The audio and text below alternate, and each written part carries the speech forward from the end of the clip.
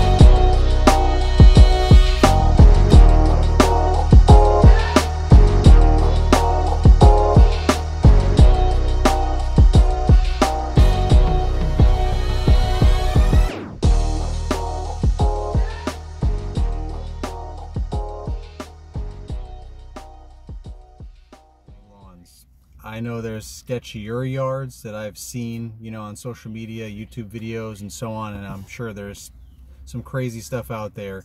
You know, comment below what would make this yard even sketchier. What yard do you have that's sketchier than this one, and what makes it that way? I mean, I can't even imagine what would make this yard any sketchier than it already is, other than maybe adding water, you know, like to the bottom of it. So like, you know, if you slide down, you end up just going off an edge into, you know, water, into a lake or river or whatever, pond, you know.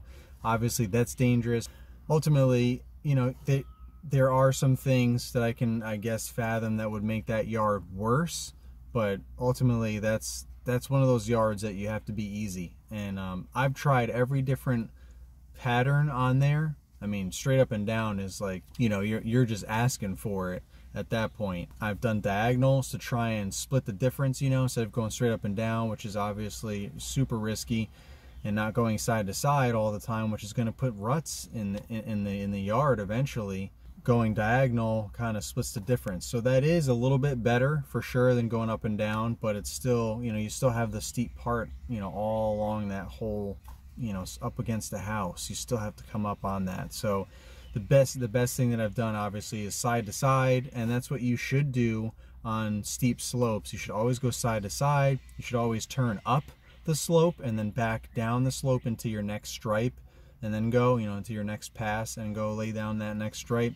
So you never want to turn downhill. If you turn downhill, that's it. You're just going to send it all the way down the hill. or at least you're giving yourself a lot of likelihood of that happening, especially if it's wet or the ground's soft in any way. So always turn uphill. When you're trying to turn around or reposition yourself, always turn up and then back down. There's just less momentum that way. The weight of the mower is up in front of it and you inch backward, versus turning around and you're just facing down and all of the weight is pulling the mower down, including you. You're just pulling it, you know, it's just all slides downhill. So that's just not a good situation. Trying to back up a hill obviously is not going to work. Those of you that know that and have tried that, that's not successful at all. You're just going to rut up the ground and all that, and most likely end up sliding further down into a mess. So it's all about positioning yourself at least sideways, if not up forward. You know, you want to creep your way. However bad of a situation you're in, you always want to creep your way up a hill. At least start to angle yourself up the hill, so you can at least get one tire starting to go forward instead of backwards, forward up the hill instead of backwards up the hill. So you do what you got to do. Hopefully you guys are all careful and you don't get yourself into too many of those kind of situations. But I've gotten myself into all kinds of situations like that without yards like this. This is the first time I've had a yard this crazy. There's been certain sections of different yards that have been crazy that I guess have prepared me for this yard ultimately, because I would have freaked out. I wasn't really nervous at all mowing this yard for the first time, probably because there was no edge of a cliff anywhere into oblivion or into a water source or something. But yeah, it's super sketchy the higher up you go, and it's just one of those things that I just wanted to make a video about it because I don't have too many yards like this, but I'm sure a lot of you do. Or if you're just starting out, you want to know what to prepare for and what to see. Don't necessarily turn yards like this down. I mean, if all you got is a push mower, or 30-inch walk behind mowers or something, walk behinds are best for those kind of terrain. But I mean, I've been using this grandstand for 4 years now, so I mean, I've done all kinds of crazy stuff that I probably shouldn't be doing on that mower. I'm super comfortable on that mower and I can just kind of do whatever. So it depends on your operator level, your level of comfort, your skill. So based on your comfort level and experience and all that, you just want to make sure you do everything the right way, the safe way. Make sure you have the right equipment. So if you don't have the right equipment, if you just have a sit down zero turn and a push mower, a big yard like that probably isn't ideal to push mow for sure. It grows super tall and thick, so I mean, your push mower is just not going to make it through that. It's going to take you forever. And if you don't feel comfortable yet on a sit down zero turn mowing that side to side, again pointing, turning uphill and backing down, then going down your next pass, that takes time and practice, I get it. Then maybe you shouldn't take on that yard. But I'm not saying to turn a yard down like that just because it's like that. You just need to know your comfort level, your skill level, the type of equipment you have, and go from there. Yes, I do in most cases charge extra for yards like that. I mean, there's just like you would charge extra for fences versus non-fence. We have two identical yards, the same amount of square footage of grass, and they both have the exact same obstacles or whatever, like two plots of grass. One that has a fence all the way around it, you're going to charge more, or you should charge more for that one versus one without a fence, because it's going to take you however many minutes longer to trim around that whole fence. So that's just, time is money, and in the service industry, we're charging for time. We're not selling a product when we're mowing lawns. Hopefully you guys found some value in this video. Again, comment below your sketchiest yards. What would you think would make this yard even more sketchy? What are some of your experiences with some crazy yards? I've seen some crazy videos recently with mowers flipping over and sliding down hills and all of that kind of stuff. Just be safe out there. Remember, I mean, it's all fun and games till somebody gets hurt or something's damaged. So make sure we're safe out there, but obviously have fun, enjoy what you're doing, but do it the right way, the safe way. And make sure you're charging extra, making that money. If this is your first time checking out my videos, thank you very much. I appreciate it. If you haven't already, please make sure you subscribe.